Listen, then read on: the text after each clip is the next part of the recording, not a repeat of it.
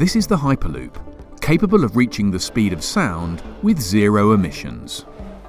It consists of a tube designed to generate very low air pressure and a pod which travels through it. Since 2016, Elon Musk and his company SpaceX have been running the Hyperloop pod competition, where universities and high school teams compete to design and build the pods that will run on the Hyperloop track.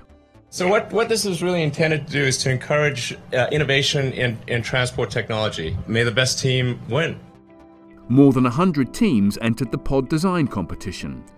One of the success stories is Hyperloop UPV, a team of students from the Technical University of Valencia.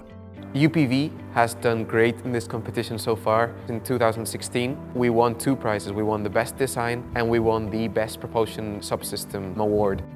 For this year's competition, the criteria the teams will be judged on is maximum speed and controlled deceleration. The updated rules require that each competing pod is self-propelled. We are preparing for this competition and building a new pod, 4 times as powerful as the past one, but this time we are focusing on speed.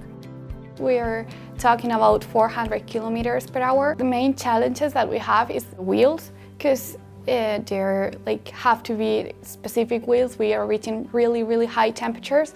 With such an ambitious design project, there are a lot of obstacles ahead. Engineering firm Altran is on hand to support the team. This is a big project, and of course we have several technical challenges. For example, in levitation, structures, materials, control systems, and so on. The team are working round the clock, testing all the key components of their pod, which they hope will propel them to victory. The team is right now testing the propulsion mechanism, the braking system, the electrical system, because in 2 months' time we have to be able to build and integrate all of this technology into one pod.